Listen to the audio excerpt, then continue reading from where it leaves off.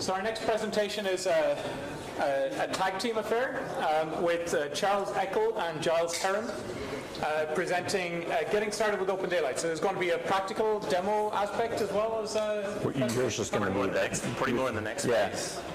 Okay. Yeah, we've actually got two presentations, like one running onto the other, so more in the second half. Oh, okay, so you're going to do this as a 1 hour presentation, or are you going to do it as a... No, we'll be flexible.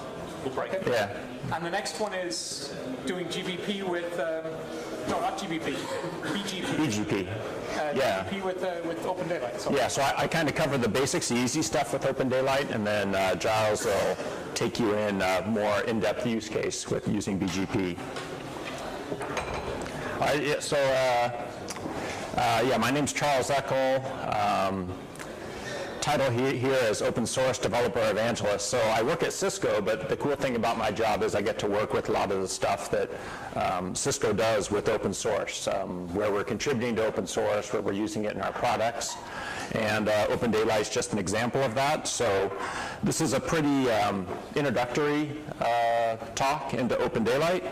And feel free to jump in with questions at any time, let me know, and I'll certainly try to leave room for questions at the end.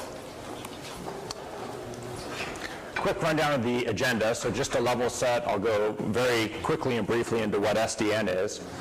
Then what is OpenDaylight? Then we'll look at how easy it is to install and get started with OpenDaylight. Then run through a few use cases, and I'll take the easiest use case of the ones I show you to demonstrate to you, partly because it's also something you can pretty trivially then do on your own, set up on your own laptop, which hopefully you'll want to do and find interesting after this talk. So first of all, what is SDN? So I think when SDN first came out, the whole idea was that's this separation of the control plane and the data plane. And so, fair enough. Based on using OpenFlow, that was like the protocol that was used. It still is used, but especially initially, that's what everyone was thinking of. And then this logically centralized control plane. Just instead of having all the control spread across all kinds of network elements, you kind of bring it into one place where you coalesce all it. And then we think of white label switches too. It's like we can get rid of a lot of that expensive hardware and just run everything using these white label switches. And it's not that that's not a valid case, it is, and it certainly is still happening, but I think SDN has come to mean a lot more, and there's a lot more value to SDN than just that. So you can certainly, and I think should, think of SDN more broadly. And one of the most valuable things there is, I think, if you look at SDN as really unleashing or providing you access to the vast amount of information that's in the network. It's always been there, but it's never really been something that's been exposed to you as an application developer. With SDN, that's something that is very valuable, and I think that's really where the power of SDN lies. It's in the network programmability opportunities that SDN exposes for you. So this is just illustrating that broader definition that I just mentioned of SDN. You see, I mean, of course, there still is the separation of the control plane and the data plane or the forwarding plane. But what I'm really trying to illustrate here is that there's a lot of information that's down deep into the network, which now you, when you're writing an application, can have access to. So the idea is that you can be seeing what's going on with the network. You can take that into account. Your application can do something intelligent based on that, kind of program that into the network through the controller, and you just have this nice cycle where you can start to write some really clever, useful, network-aware applications. So if you think of that broader definition of an SDN controller, what is it that we really expect or need from an SDN controller? I mean, of course, it needs to work and make our network, function, but more importantly, I think we really want it to be a platform on which you can write these network-aware applications that I was just talking about. You want it to be something that provides you with a good development environment for writing those applications. And it's going to be very important to you in order to give you that development environment, that there's APIs that are available to you and that are well-defined.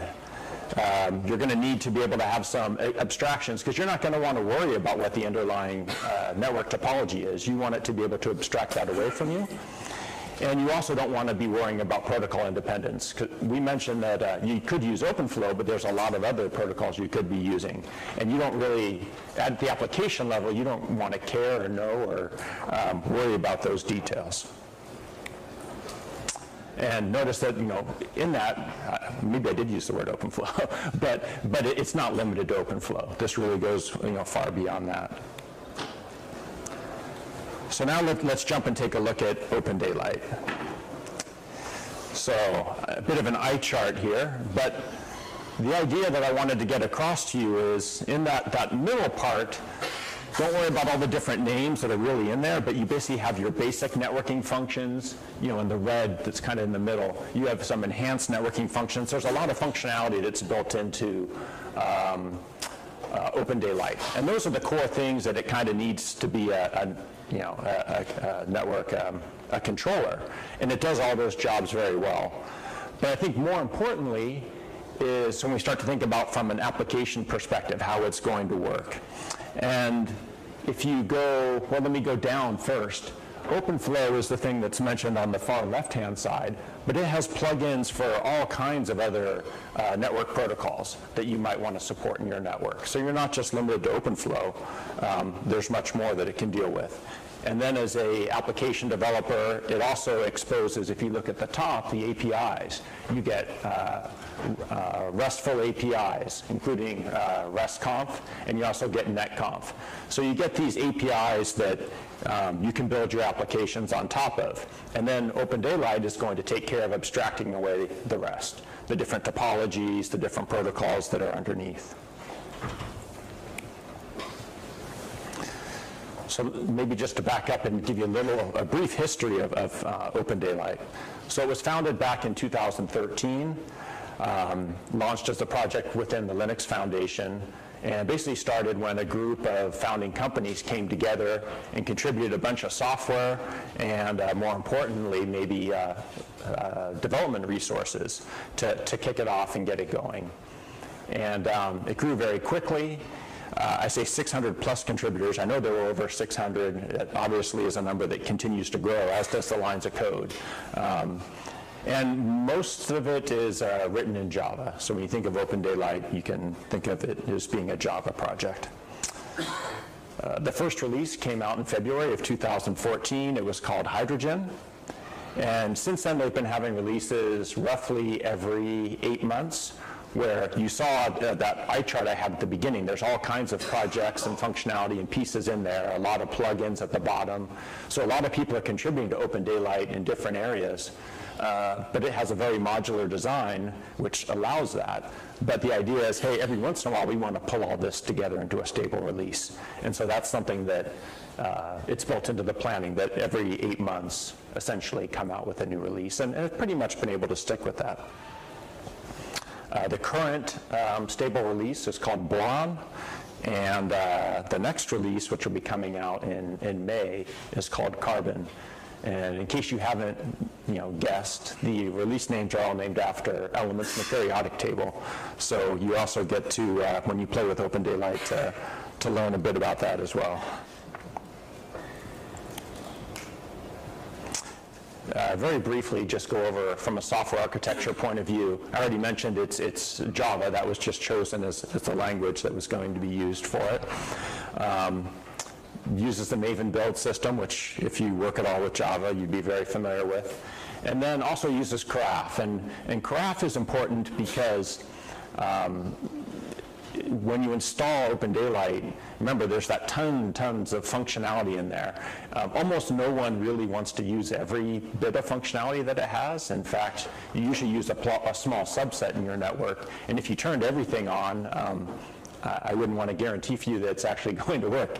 So when you install OpenDaylight, it comes up with a very bare number of features installed, just the core that it needs to start up. And then you can enable individual features, the ones that you specifically need for your use cases in your network. And we'll go into that in a bit more detail later on. So with that bit of background, now let's go look at the installation. And don't worry if you can't read the details here. I'm just giving you the link where you can go and download the code. You're always going to find at this place the stable releases, like the latest stable version for each of the most recent releases. So you can go there and just grab that, download it, and then it's as simple as unzipping it and just typing this command, this bin graph. And with that, it's going to load up, and no complicated configuration, nothing like that you need to do, because as I mentioned at the beginning, it's going to start with very few features, and then once it's up and running, you will be able to turn on individual features that you want. So playing around with the features in Carafe, just a few handy commands here. You can do feature : list. That'll show you all the features that are available on the platform. Feature list -I will tell you which ones are already installed, and then you can go and you can install one feature if you want. You can install multiple features, and you can also uninstall features, which is handy. But the caveat here, the tricky thing that I want to warn you of, is when you do uninstall a feature, from the CLI perspective, it'll look like it was uninstalled, but it's actually going to continue to exist and live on within the controller unless you stop the controller and then restart it again using this bin graph and a clean install. So just a word of warning there, because that could trip you up. So what does this look like? This screenshot that I have here, this is just after I installed OpenDaylight initially. And I did a list of the features that are there. And this little X means the features installed in the installed list. And you can see there's very, very little there. This is just the core platform. And then there's something in OpenDaylight that I'll show you shortly called Deluxe. Deluxe is just the kind of graphical, the user interface, the front end that gets put on. You have the CLI, but Deluxe is a very useful interface that you can use as well. So in the example here, I'm just showing you, well, if I wanted to figure out how to turn on the Deluxe feature, install it, how would I go about doing that? And so I use that feature list command and just grep for Deluxe, and it'll show me all of the things that contain Deluxe. And in this example, what I did was I installed the Deluxe core, which gives me the minimum set. I could have also done Deluxe all, would have just installed a few more things. And then I show you that after running that command, now if I do a feature list, again, I can see that I got all the core parts of Deluxe installed. Once I have that, then I can just go to navigate to open up Deluxe. And in this example, I put localhost because I'm running it locally on my laptop. So that would just be whatever the IP address of your controller is. And on port 8181, you log in, and this is an example of what it looks like. And we'll go into that in a little more detail later, too. So now some example use cases. And the first one, which this is one I'll go into in a bit more detail with a demo, is to show you how you can load up OpenDaylight and then use something called Mininet. How many people have heard of Mininet? Okay, great. So you probably won't have too much difficulty with this then. The idea is that to use a VM that has Mininet inside of it and just use that to create a sample network, which you can then have OpenDaylight play with. And then just to get it in your head, but I'm not going to go into details on either of these, but you'll actually hear talks later on today that talk a bit more and a bit, about both. Another example use case, which is very interesting, you've probably heard about VPP, and this just shows pictorially how you could use OpenDaylight and with VPP as the underlying network underneath it. Maybe next year we'll show that one. and then here's the BGP-LS, because again, there's the reason I wanted to show these different ones is the Mininet one is using OpenFlow, and whereas here now you can see that another use case where we're not using OpenFlow, we're using BGP and PSEP instead. Okay, so now we're going to go through how to set this up for yourself and what the demo is going to do. So I mentioned using Mininet within a VM, so I just downloaded that and followed these instructions. Thanks to Brian Linkletter, he provided fantastic instructions for how to do this. So I put that link there because I didn't want to try to describe it again myself. He did a wonderful job. And so then in one terminal, I'll start up OpenDaylight, which I installed just as I showed you by downloading it, and we covered that in a previous slide. And then in the other one, I'm going to spin up Mininet, and I'm going to log into it and tell it to create a network that has 3 switches and a host attached to each switch. And I'm just going to tell it to talk to my controller, my OpenDaylight controller, and this happens to be the IP address which the FOSDEM network's given me. You just replace that with whatever your IP address is. And this other IP address, the 192.168 IP address, that's what got assigned by Mininet to my the VM. Oh, and then I'll go into the browser and we'll take a look and play around with that a bit. So that's just a screenshot of what Mininet's going to do when it starts up. I won't spend any more time on these. We'll go ahead and give the demo a try, and if it doesn't work, then I'll fall back to using this. So, okay, so let's see. So here is my OpenDaylight controller. And if I just do that bin carafe command that we mentioned before, you can see it starting up. And while that's starting up, why don't I go ahead and take a look at here's where I have at the bottom here, my Mininet VM that I installed. And I'll get that going as well.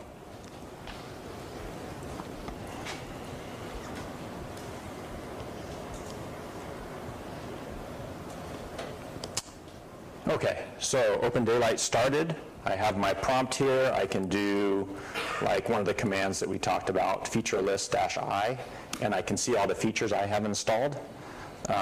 Quite a few, because I already ran that command that I showed you before that was going to install the minimum feature set that I needed for VirtualBox. It's in the slides, so you can find that yourself. But you'll see, because of that, I have Deluxe installed, I have the L2 switch that I need, I have RESTconf. All of those are going to be used for the rest of this demo. So those are all installed, and I should now be able to go and log in. Okay, so I'm logged into OpenDaylight, and I'm looking at my network, and I have no network. So that's because I haven't done anything with Mininet yet. So it started, I need to log into it. The credentials are Mininet. They're pretty easy to remember, and it's also in the slides. And now I'm just going to run those commands to start up a little sample network, and I just put it in a script called start Mininet network. It's just one command though. I just didn't want to have a bunch of typos when I'm here. So, okay, so that started up. Now if I go back to my OpenDaylight and check it out and reload, so now I can see my 3 switches. Those just came up within Mininet. But I don't see my host yet, but if I generate some traffic, do a ping all, they're all connected, so they work. And if I do a reload, now I can see them as well. So just a simple example of how this this network now gets discovered and attached into my OpenDaylight network. Now I can look at my different nodes, and I can see, if I make this a little bit bigger maybe, I can see all the connections that I have and just some statistics. Not a whole lot's gone on because I just created this network. But I think what might be more interesting is I wanted to show you, because the point I wanted to get across was, application development and how this is good for network-aware applications. And this is pretty cool. This shows you all of the models, because maybe I didn't mention this before, but OpenDaylight's it's really a model-driven architecture where you put the functionality that you're putting into it, you define in a Yang model, and then it reads that Yang model in, and it's able to generate APIs and based off of that. So these are all the APIs that are available to me within the platform, and there's quite a few. Now, maybe all of them won't actually have anything on the back end yet. It depends what I've loaded into the network. But just to give you an example, one that I know has something in it is if I go to the OpenDaylight inventory. And this is just where I can go and look and see what's in my network. So if I look at the operational data, there's basically, you'll see this convention most of the time. There's an operational data store and a configuration data store. The configuration is what was there when I loaded up, when I started up my controller. And I can go and I can do a command. If I click on this, see it's showing me at the bottom what the command is, the rest command. So I can do a get of all the nodes that are in my configuration. And you see I get an error here because there was no configuration. But remember, that's what we saw. When we started it up, there was no configuration, no configured nodes. They got discovered at runtime. So if instead I look at my operational and go on the nodes and do this same command, fingers crossed, this should actually work. And it looks like it did. And if I go down, you can see what got returned. And Deluxe just gives me a nice way to scan through this. This is exactly what we saw in the picture before, right? I have 3 different nodes, OpenFlow 1, 2, and 3, and I can see information about each of them, the packets and that they have and whatnot. Now, the reason I'm showing you this is because all of this is what's available to you now programmatically through just basic REST calls. And this is a very simple example, but hopefully it impresses on you that now as an application developer, I have very easy access to this information, which before I may not have been able to get.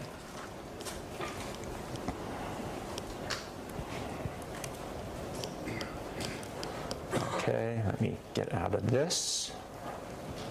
And I'm just going to jump back to my slides. Okay, and now I just want to leave you with some additional resources. As I mentioned, I work with open source at Cisco, so everything that I'm working on within Cisco can be found in this open source dev center.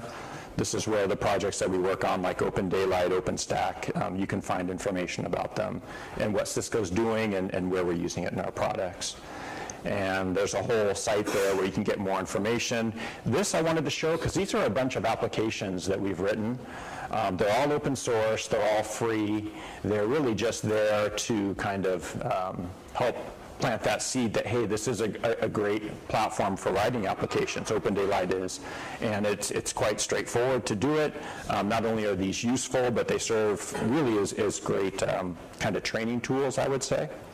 So you can download those, all available. This other thing which is quite handy is for Mininet, it was quite straightforward for me to get a VM and just spin it up on my own laptop. But you can imagine that maybe you want to do something more complicated where you have like some real network equipment behind it. And so we have these sandboxes which you can also use for free. Log into them and experiment with some more complicated network examples. And Giles will show you kind of an example of that later on. And then this is just a place you can go for help in case you're having problems with or have questions or want to share something. And that's basically it. So hopefully I left a few minutes for questions. And if anyone has any questions, yeah.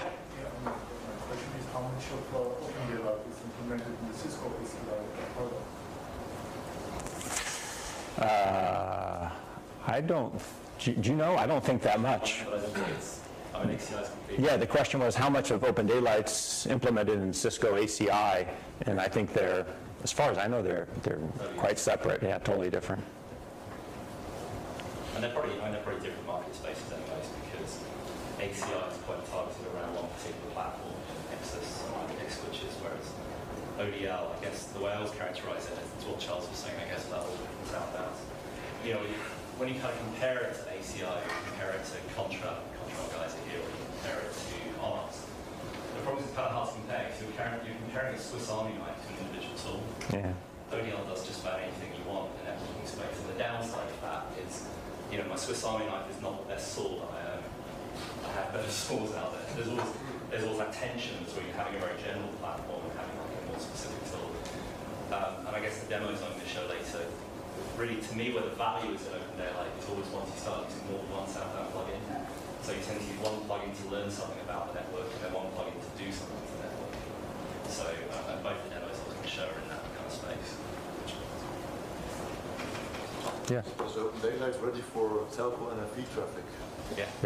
Yeah. Is OpenDaylight ready for telco NFV traffic? And I would say yes. I mean, there's some big providers using it. I mean, AT&T is using it. It's part of their e-comp platform. Tencent has been very kind of open in sharing how they're using.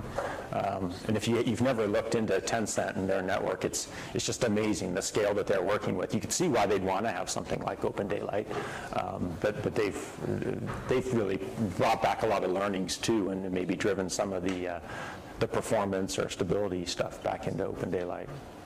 Charles, can I just add on to that? So the SDN and the ISG ran a plug test over the last 2 weeks, and we took an OpenDaylight platform running OpenDaylight, running OpenDaylight SFC running to that, and it passed all the tests and very well. So it's fully capable in an interview environment. Oh, okay. Yep. Any other questions? Okay. Well, thank you very much.